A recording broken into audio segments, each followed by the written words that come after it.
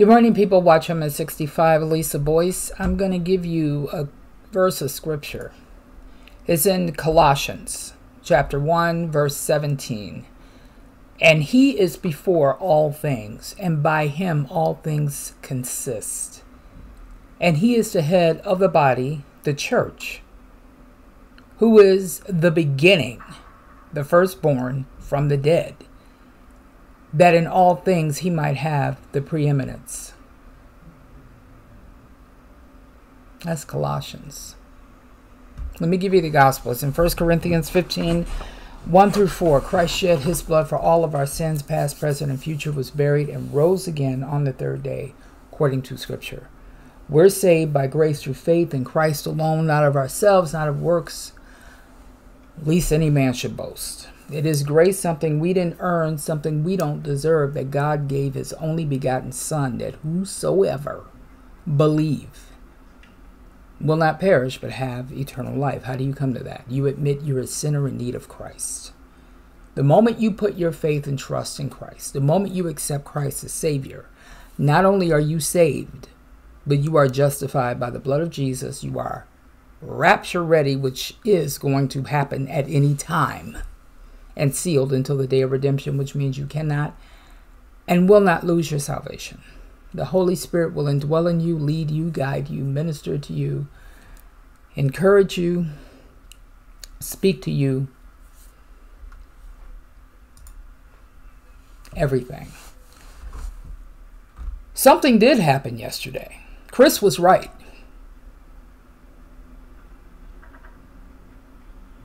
And not too many people know about it.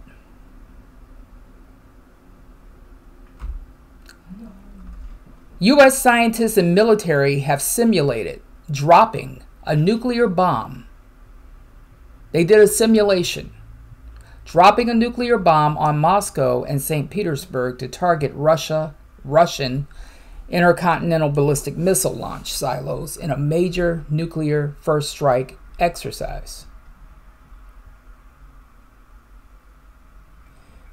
Now, I did a video a few days ago, about a week ago, that the U.S. had did a nuclear simulation. But it's awfully strange. I don't think this is the same thing, because this just came out today.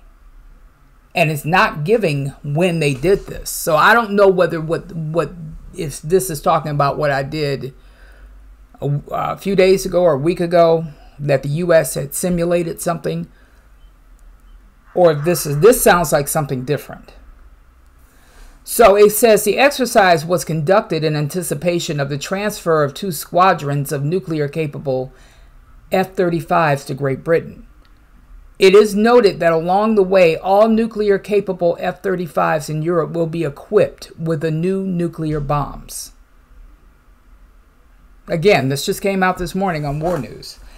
It says the United States decided to simulate nuclear strikes on Moscow and St. Petersburg with these weapons and predict the results. That is, to count the number of victims among the inhabitants of the area. The reports the American magazine Newsweek. Now, it says the authors of the report pointed to the need to improve U.S. nuclear arsenal to contain China and Russia. Prediction of the B-6113 will not increase the number of total weapons in the U.S. nuclear arsenal. It will simply provide greater flexibility in the use of existing capabilities. Now, if you remember, I did a video on this, talking about how many weapons, nuclear weapons, the U.S. actually have that are working.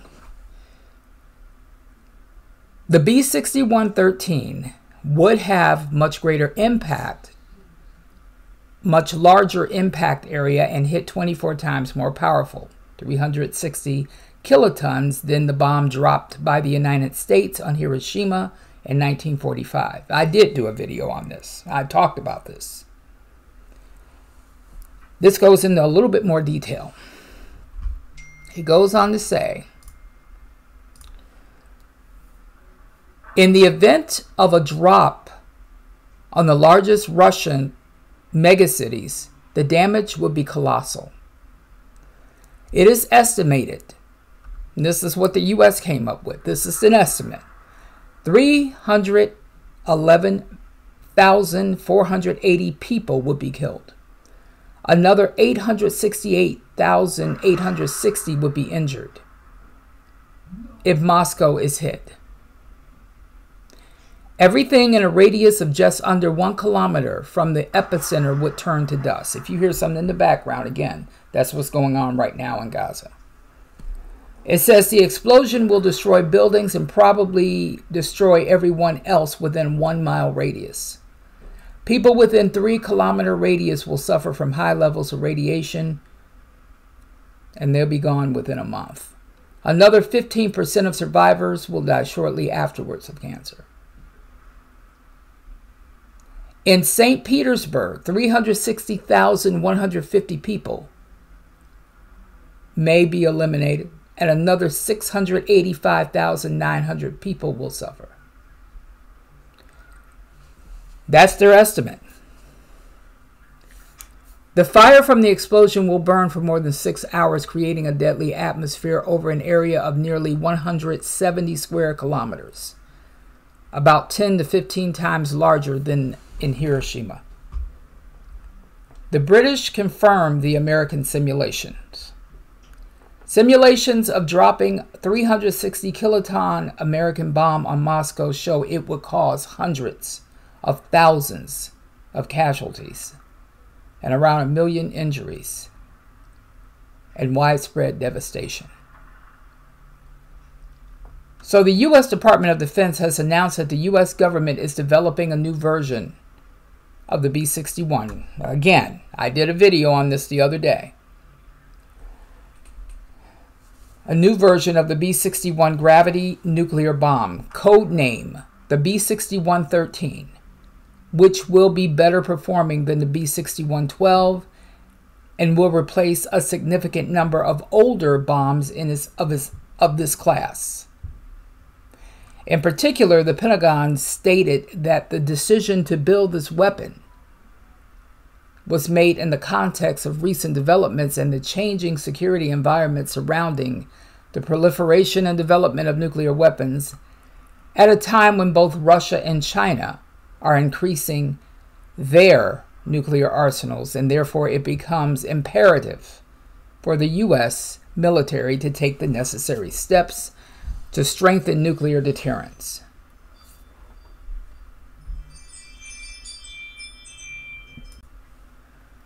So the bulletin issued by the U.S. Department of Defense points out that the upgraded B-61-13 gravity nuclear bomb will have the advanced safety and precision features of the B-61-12 bombs, but will have an adjustable yield between 340 to 360 kilotons, like the B-61-7 type bomb, which will give the Americans the capability of highly destructive and effective nuclear strikes on underground targets with enhanced protection and armor that the enemy's ICBM launch silos with nuclear warheads. The U.S. Department of Defense has specified that the construction and development of the B-61-13 nuclear gravity bomb will replace the older models.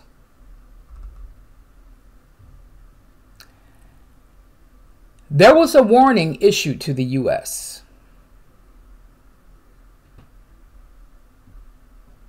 Moscow did not leave the simulation of the Americans unanswered.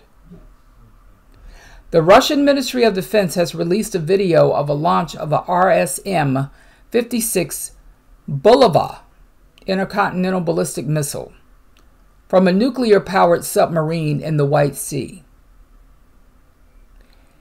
It remains unknown when the exercise took place, and the specific shot of the Russian Ministry of Defense did not release this information. And quite frankly, if this is a different thing that the U.S. did, because I had just done a video about a week ago that they had shot a missile, but it wasn't this. They're not given the time when this was done. Neither side is, neither the U.S. nor Russia. So I'm assuming this was recent, like this past week. Russia goes on to say it remains unknown when the exercise took place. According to the Russian Defense Ministry of Defense, as part of a final phase of the test program, the new nuclear-powered strategic missile submarine Imperator Alexander III successfully launched a Bulava intercontinental ballistic missile from the White Sea toward the Kamchatka Peninsula, Russian media said. I didn't even know this. This just came out. I didn't even know that Russia had did this. Unless they did it, like I said, because I thought I did a video on something like this. It says the launch of this missile is the last element in the package of state tests, after which a decision will be made on the submarine's acceptance into the Navy, the defense minister said in a statement on the Telegram messaging app. The intercontinental ballistic missile launched into the White Sea off Russia's northern coast hit a target thousands of kilometers away. The Navy has 3 Borai-class submarines in service, 1 completing trials, and 3 more under construction.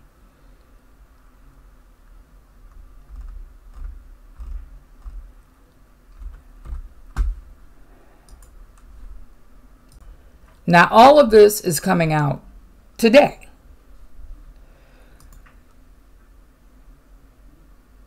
Now, this came out on RT about Israel. So the U.S. wants Israel to clarify some comments that Netanyahu made. The administration of the U.S. president, Sleepy, has contacted Israeli officials to demand a clarification of Netanyahu's claim that Israel will maintain security control of Gaza after the conclusion of its conflict with Hamas, according to Israeli media reports. The alleged misunderstanding between the allies was initially reported on Sunday by a state-run broadcaster and later confirmed to the Times of Israel by an unnamed U.S. official. According to the reports, Washington was perplexed by comments Netanyahu made about the post-conflict future of Gaza.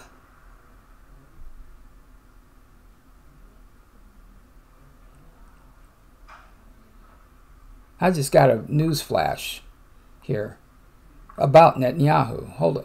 I got to look that up. During a press conference on Saturday, the Prime Minister dismissed the possibility of the Palestinian Authority taking control of the enclave after the war. I did a video on this the other day saying that it's specifically what he said. I don't know why Washington can't get the hint. Insisting that there will not be a civil authority there that educates their children to hate Israel or to eliminate Israel, and that it still hasn't condemned Hamas over its attack. What's there to verify? There will have to be something else, but in any case, our security control, I stand by it, and I don't intend to give up, he insisted, reiterating the claim he made in an interview with ABC News on Tuesday.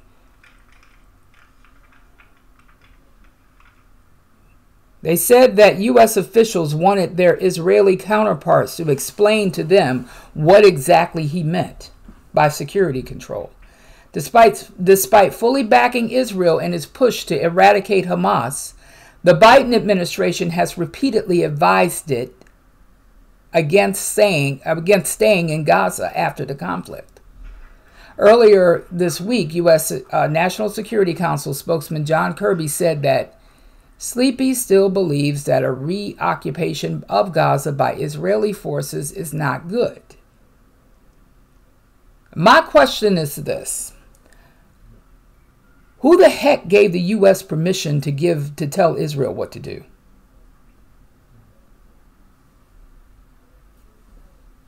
Under what authority does the U.S. have to tell Israel what to do? That's a good question. It says U.S. Secretary of State Anthony Blinken suggested on Wednesday that steps to achieve a sustained peace between the Israelis and Palestinians must include Palestinian-led governance and Gaza unified with the West Bank under the Palestinian Authority. In other words, a two-state solution. Palestinian Authority Mahmoud Abbas has said several times that the Palestinian Authority is ready to assume full responsibilities of Gaza after the conflict, but stressed that it should happen within the framework of a comprehensive political solution, which includes the West Bank and East Jerusalem. Again, a two-state solution. The military solution to the crisis being pursued by Israel will not bring security and peace to anyone. This is what Abbas said. Now, so how they're going to try to stop Israel is right here. This just came out this morning also. Arab nations to cut oil supplies to Israel. Arab countries like Algeria and Lebanon proposed to cut oil supplies to Israel in response to the onslaught in the Gaza Strip. Both Algeria and Lebanon also threatened severe economic and diplomatic ties with some Arab League nations that have relations with Israel, according to the diplomats. However, most Arab League countries and the Organization of Islamic Cooperation rejected their proposal at the joint summit in Saudi Arabia's capital.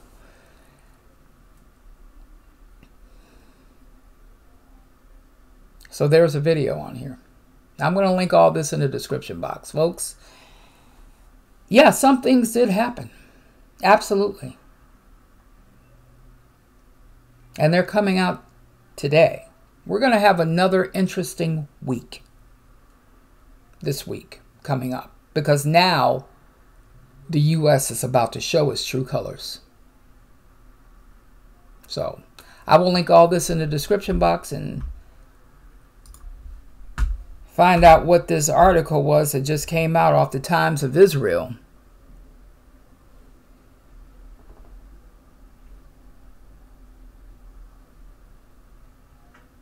And I will be back later. Thank you.